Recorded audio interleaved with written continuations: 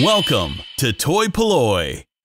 Hello and welcome to another video from toy-polloi, and in today's video we are going to be building the Barbarossa Customs kit version of Laser Light Skeletor. Now if you've watched my channel recently you'll have seen that I've restored a couple of Laser Light Skeletors using some reproduction parts from Barbarossa Customs, because the two figures I had damaged arms and damaged legs. And while researching that project and looking for those parts, very kindly Pete from Barbarossa Customs got in touch with me about making replacement parts, and he also said that one thing he did was he made a kit version of Laser Light Skeletor, which I have here. So this is basically he's taken all the parts for Laser Light Skeletor and cast them again in modern plastic, and you can now take those parts and build your own version of Laser Light Skeletor. He's modified a couple of pieces to add a new switch on the back so you don't have to sort of have the little battery pack as it is on the original one, and there's a few other sort of minor changes. So I will take you through building this kit from scratch, and we're going to make our very own version of Laser Light Skeletor.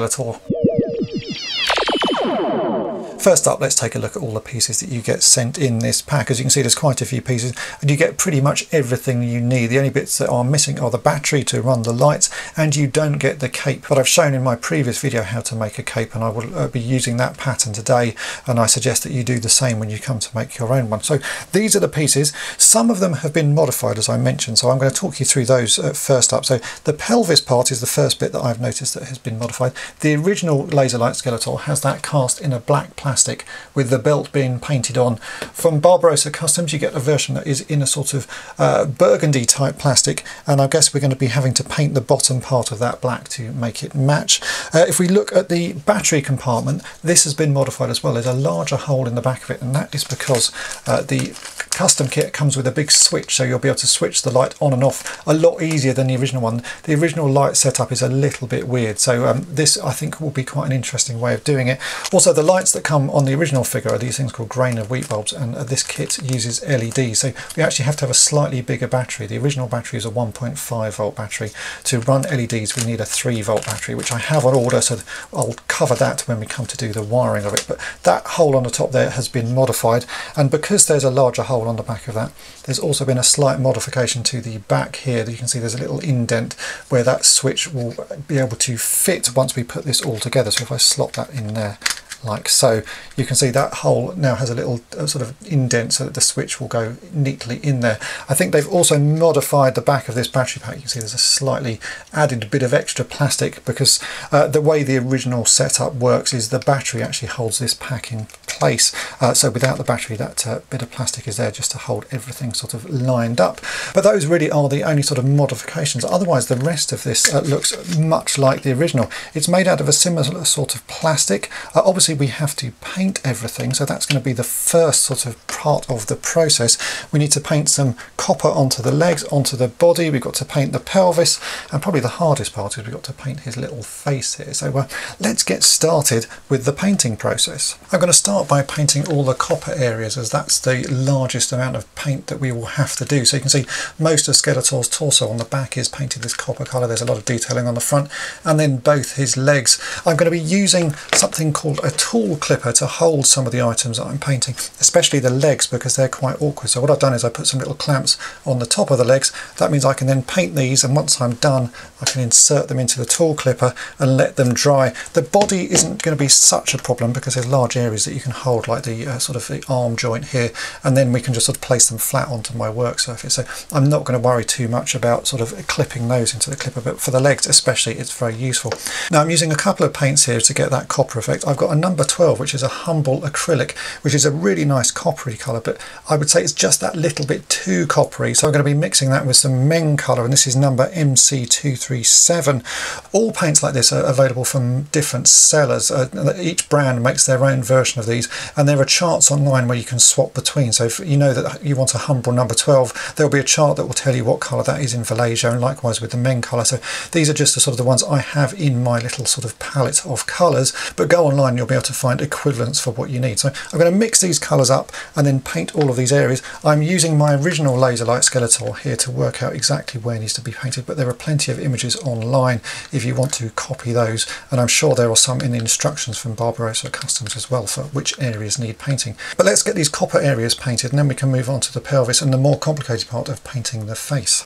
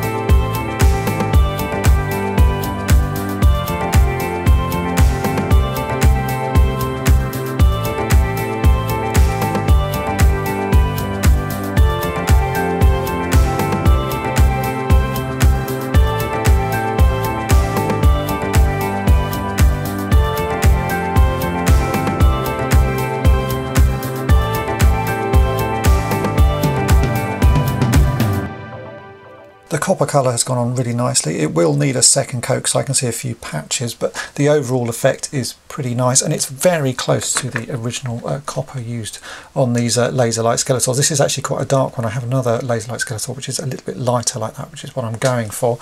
So while this is drying, we might as well get on and paint some of the other pieces. As I say, I will put a second coat on this once everything is dry, but that's going to take sort of half an hour to an hour. So now I'm going to paint the pelvis. I've got some black.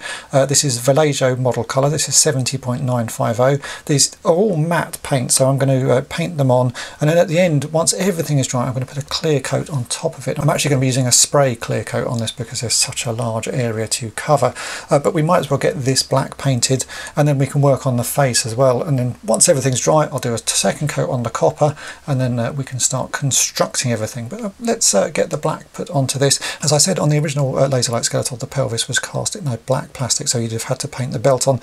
This way round we have to paint the black part of it, but it will give much the same result.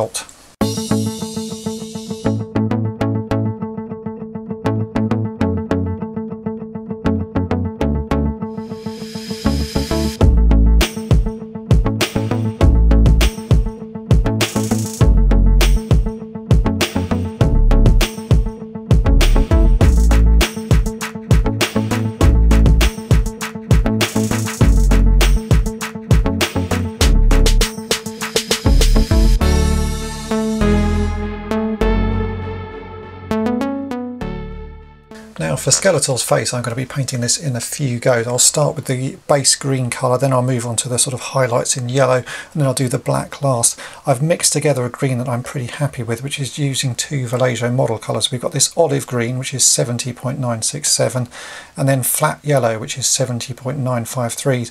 And these are the same sort of colours I would use actually on a normal sort of standard Skeletor face. I think they will work quite nicely.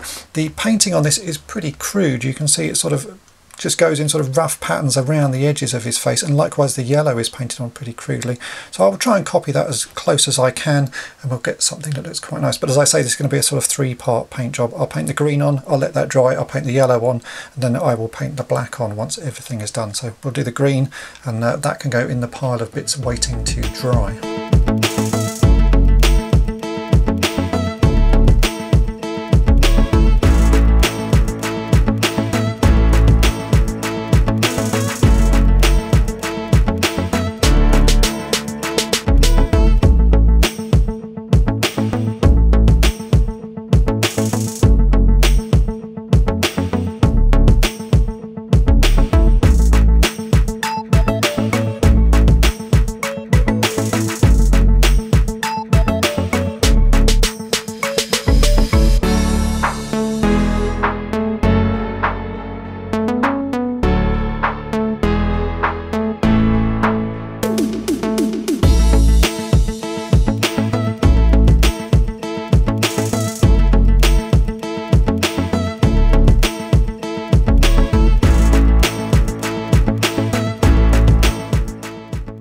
Now for the yellow, I'm going to be using the exact same colour, so it's going to be the Vallejo flat yellow mixed with a tiny amount of olive green, so it's the other way round, and we'll get a slightly greeny yellow, and I can sort of recreate the colours that are used on this original Skeletor. Again, this is really sort of scruffily painted on. Some of it has worn away, so I'm just going to sort of, you know, make up my own design really, but to try and follow a little bit of what's left on this one. I think I'll be able to get something that looks right, but it's just a sort of messy application of paint. It doesn't seem to have any real definition, but we'll sort of make it up and see what works.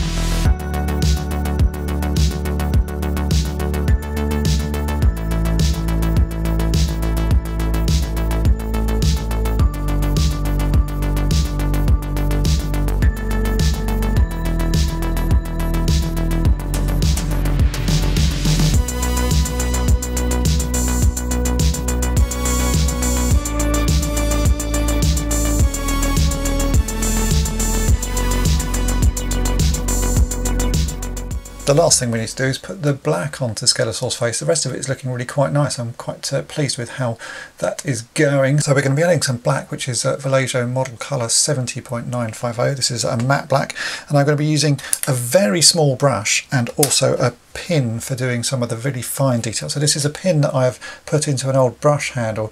It means you can put very small amounts of paint onto something. So if you're going to be doing it like a small line, as we have to do here across Skeletor's mouth or in his nose, I can just get a small amount on the tip of this pin and apply it like that. So it will enable me to do these quite small details. You can see here on this original Skeletor head that there's just a thin black line for his mouth, small bit in his nose, and then a little bit around the edge of his eyes. So I will try and do this as close as I possibly can to that.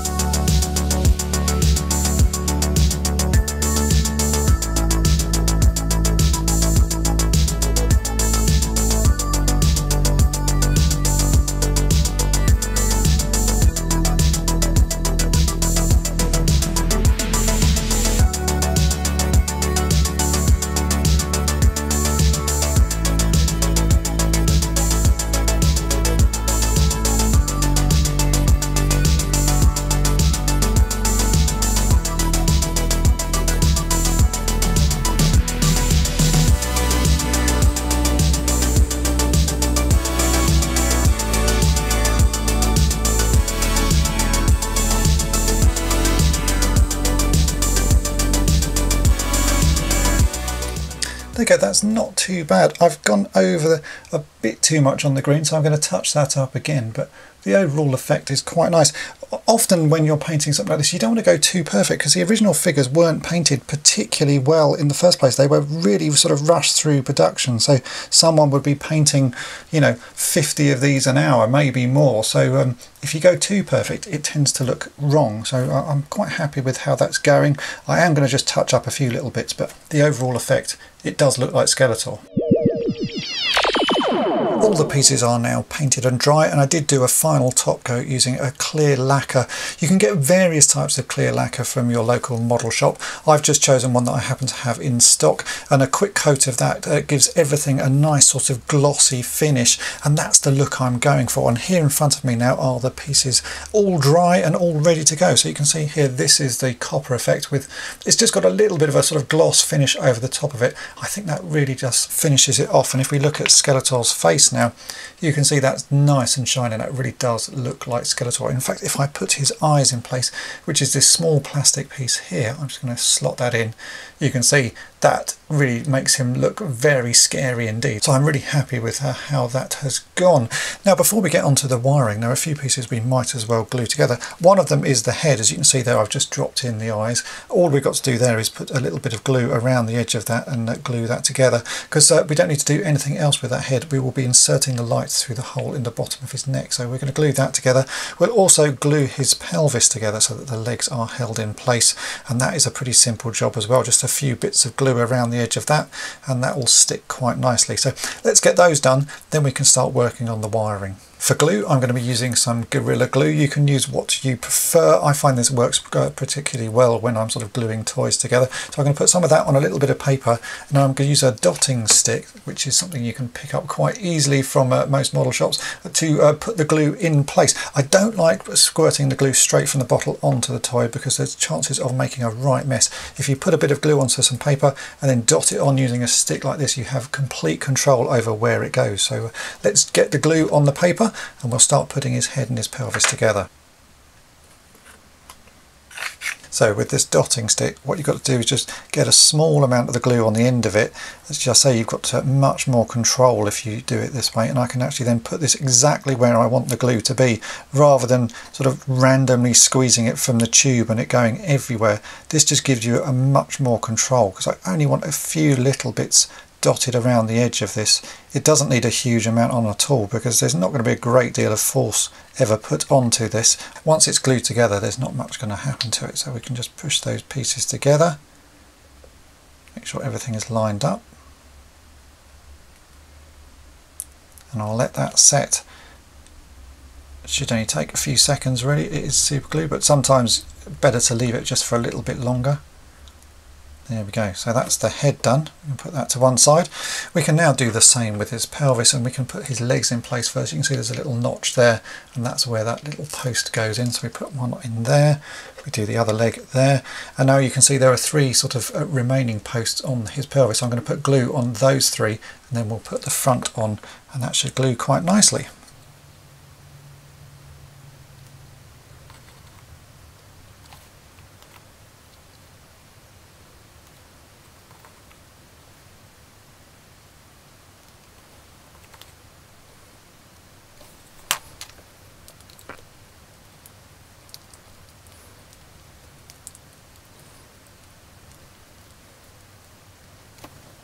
The kit comes with instructions on how to do the wiring, and it actually comes with instructions on how to do the wiring without requiring a soldering iron, which is really quite nice. But for me, I want to do it with a soldering iron, so I'm going to be soldering all of these wires to the LEDs and to the battery pack properly. So it will take a little bit longer, and I'm actually going to split this process down into two stages. I'm going to do the wiring that goes inside of Laser Light Skeletor, and then I'm going to do the wiring that goes inside the battery pack as a separate part. So the first thing we've got to do is wire up the two LEDs. We have two LEDs here. It actually comes with three just in case you lose one. So we've got to put one LED inside his hand and one LED inside his head. Now with LEDs, they have two legs on them, and you can see that one leg is longer than the other. The longer leg is the positive and the shorter leg is the negative. It's very important to remember that. I actually even mark the legs. You can see that I've drawn a bit of black on the negative, so I know exactly which one is which. I'm going to be soldering wires onto both of these legs, and I will again mark which one is the positive, and I'm going to be doing that just using a bit of heat shrink. So I'm going to put heat shrink over one of the legs so that I know which is which, and then when I've got all the wires together, we can put those in the arms. I will make sure that I do definitely know which one is which. We'll put the wire in the arm so it comes out of there. We'll put the other one in the head so it comes out of the bottom of his neck, and then we can thread both wires through the back of his body so that we'll know exactly what is what, and then we can glue the rest of this figure together, and then we can deal with the battery pack and attaching those wires to the battery pack. So it's a bit of a sort of two-stage process, but I think this will be the easiest way of doing it. So the first thing we've got to do is we're supplied with some yellow wires. I need to strip the ends of these and put a bit of solder on them, and then I'm going to solder these onto this LED here. I may trim down the legs because I think the legs are possibly a bit too long, certainly for the one that goes inside his arm. So we will have two wires off that LED. We'll do the same on that one. I'm going to put a bit of heat shrink over one of the legs so that we know exactly which one is positive, but also to stop the chances of these two cables touching together, which they shouldn't, but it just that extra bit of sort of care. And then we can put the figure together. It sounds complicated, but it really isn't. So let's get soldering.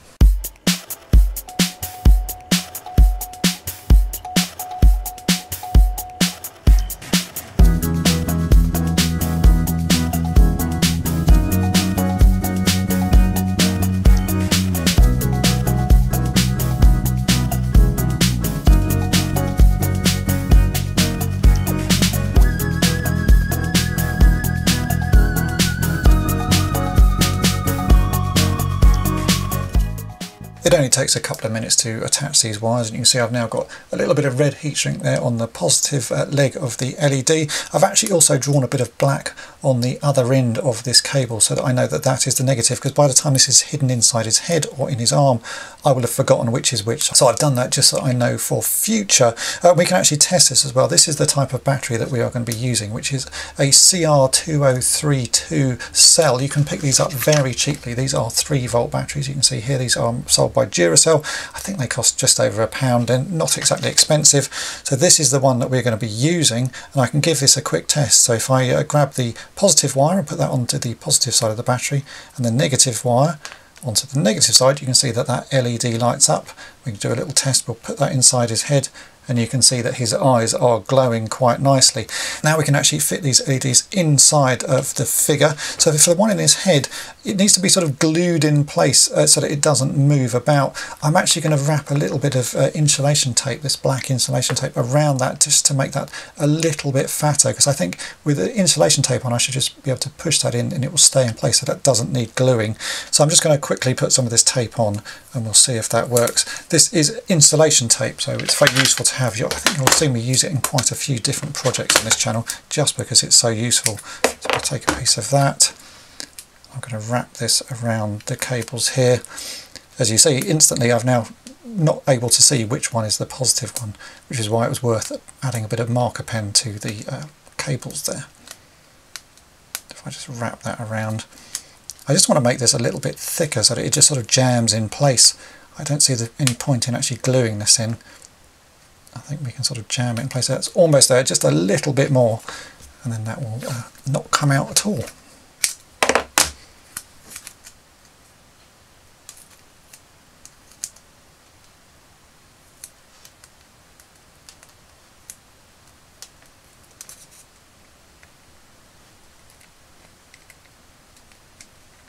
Yeah, that works quite nicely. So that should now stay in place. The head on Skeletor doesn't move a lot when you rotate it. There is a little piece of plastic inside the head that stops it turning, so you only need to sort of hold that in place a bit loosely. The arm actually turns out to be a lot easier than that. We can just take the LED, push it into his hand like that, and then we can put this into the arm, and it just sort of wedges in between the little bits of plastic of the arm. So I don't think we're going to need to even glue that. It just seems to sort of squeeze in place. So I'm going to now glue this arm back together. I'm going to use the same method that I showed you for the head. So I've got a bit of super glue here on a piece of paper. I'm going to use my dotter to dot bits of glue all around these little joints. You can see there's 5 little joints up the arm, and we can then glue that piece in place. I might put a few more just around the wrist part just to make sure that that is extra well sort of held together, but I think it should glue quite easily. All of these pieces seem to sit together very nicely. There's not much sort of movement on them. So by the time that's glued in place, that should be nice and firmly held together. Obviously, you don't want to get any glue on the wrist because the wrist is supposed to be able to rotate. So I'm going to try and avoid getting any glue on that. I just want glue on the sort of edges of this arm piece.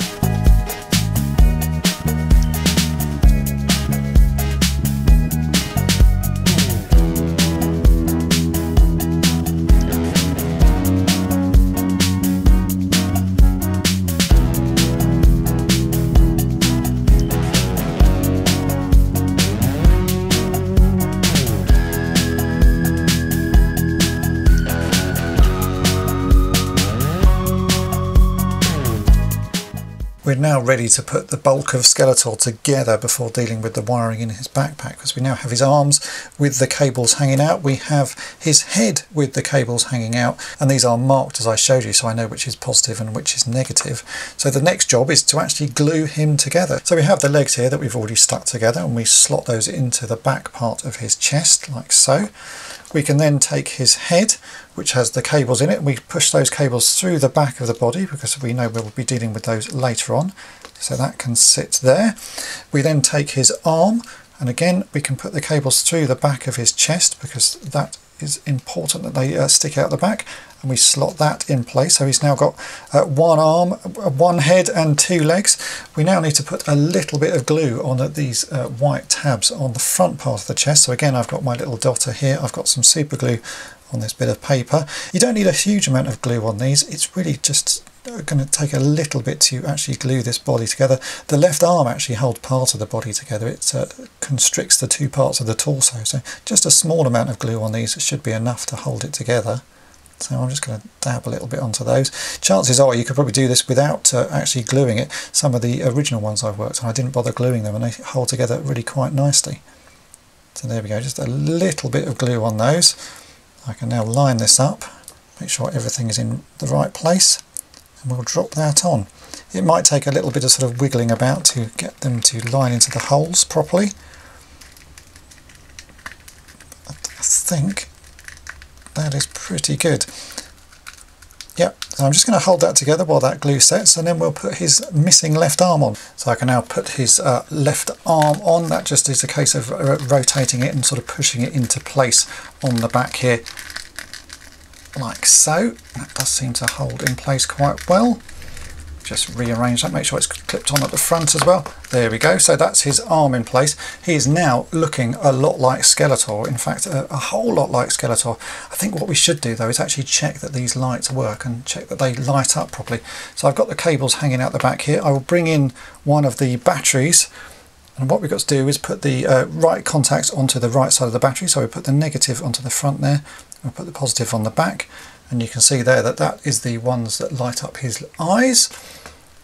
And then if I take the other cable, which is these ones here, this should light up his hand. So if I push this onto there, and there we go, so his hand lights up. So that is the main part of Skeletor built. Now we need to work on his battery box. Now the kit comes with a battery holder that's much like the original as I showed you, except with a bigger hole drilled in the top, and that's where this switch is inserted, because we're no longer using this battery holder to hold the battery. What we've got to do is attach the wires that we've now got inside of Skeletor to this switch. So we take the positive wires, so the red ones, we'll attach those to one side of the switch. To the other side we are going to attach a red wire, just so we know that it is the positive side, and then this wire and the negative wires that are still coming out of the back of the figure, I'm going to attach to this, which is a battery holder. Now the set doesn't come with this battery holder, but I would suggest that you get one because it does make life a whole lot easier. The instructions that come with this Skeletor set show you how to do it without doing soldering, but as I said at the start, I'd much prefer to do things soldering all the wires together. You can buy these battery holders very cheaply on eBay. In fact, I think I've managed to get 5 for a couple of pounds, and these hold these little CR2032 batteries, so you just have to pop those in there. It means it's just a lot neater once everything goes inside. So I'm going to be using this. So as I say, we've got to solder these positive wires to one side of the switch and another wire to the other, but we've got to sort of do this via the battery compartment because we want everything to be hidden inside. So I've got to thread these wires through so that they come out of the top, and then solder them on there, and then push the red wire back down, and then we'll solder these two on here. A lot of this does sound quite complicated, but really it's not. It's a very basic circuit. You've got a positive and a negative wire, and you're putting a switch on the positive wire, so you basically break the wire and that switch goes in between, so you can now switch the battery on and off. It's a fairly simple circuit.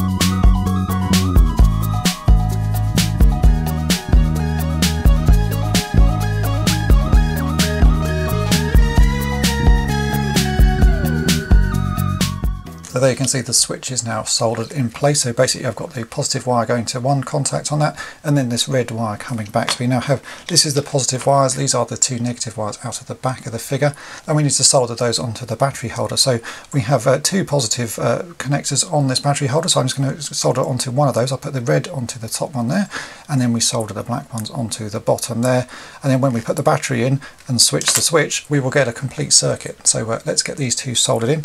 I'm going to trim this wire down because I don't need the wires particularly long. I think about that long should be long enough, so I'll just trim the end of that off, and let's get these soldered onto the battery holder.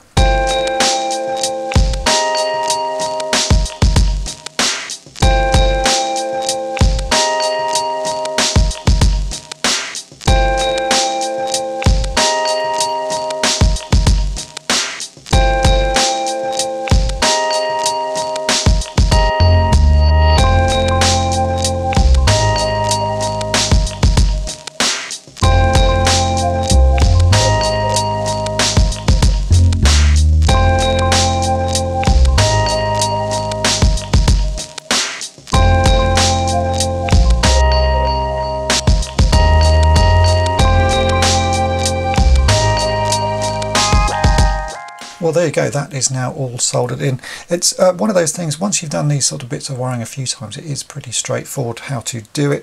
As I say, the kit comes with instructions on how to do this without soldering. I just wanted to do this a little bit neater. And I think by adding this little battery holder, it really has neatened things up a lot and it makes it very easy to change the battery. So let's test that this works. So here is the little battery.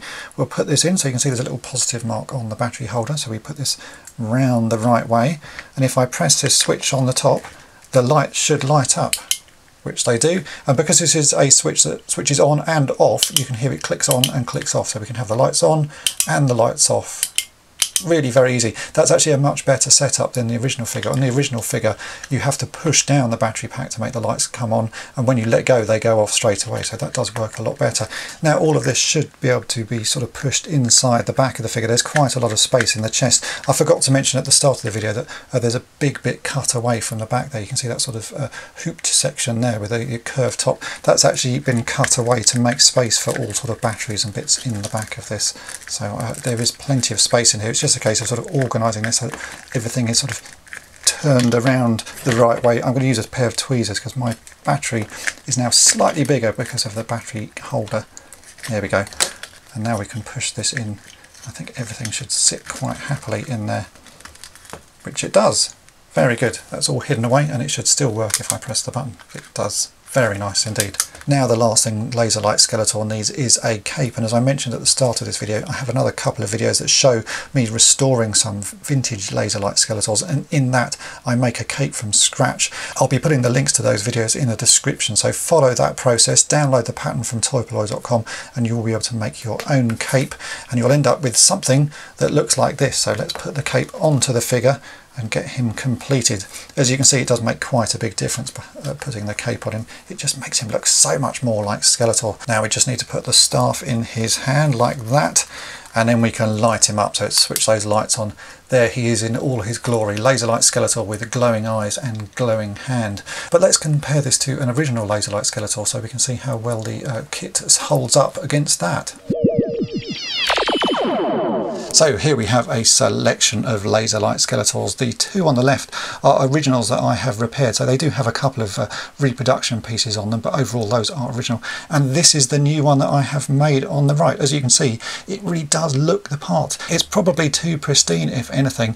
The paint is lovely and shiny. There's no scratches on it. The other Laser Light Skeletors I have a bit of wear and a bit of yellowing, and as I showed you, some of the paint is worn on the faces. So this one is almost too minty, but it really does look the part. It's quite easy to spot that this is a reproduction for those that are worried, because obviously the pelvis has been painted rather than being cast in burgundy plastic, and on the back of it we have this big switch, so you can clearly see that that is a reproduction version of the figure. But it's been great fun making it. I've thoroughly enjoyed working on this kit. It's been really nice to go through the process of constructing the figure from the ground up, taking all the pieces, painting them, finishing them, adding the electronics and putting it all together. I've really enjoyed the whole process. So I do need to say a massive thank you to Barbarossa Customs for sending this over. It's been a great fun project to work on. I would like to mention that some of the plastics used, especially on the arm and the body, are a little bit softer than the original ones. If you've ever dealt with an original Laser Light Skeletor, the body is made out of quite a solid plastic, and the plastics that have been used on the body of the kit are a little bit soft and a little bit flexible, which does actually make it quite easy to work with. You don't have to worry about breaking anything because it does have that little bit of flex to it. But the overall effect is really impressive, and I'm going to be putting this with the rest of my sort of Skeletor army. So if you want to get this kit for yourself, then do check out Barbarossa Customs website. I'll put a link to that in the description. He sells a whole load of reproduction parts and also custom pieces for a wide range of Masters of the Universe figures, so check out the whole site. If you've enjoyed this video, then make sure to hit the subscribe button and tap the bell to be notified each time I upload a new video, and thanks for watching. Thanks for watching toy-polloi. Subscribe for more great videos. You can also follow toy-polloi on Twitter, Facebook, and Instagram.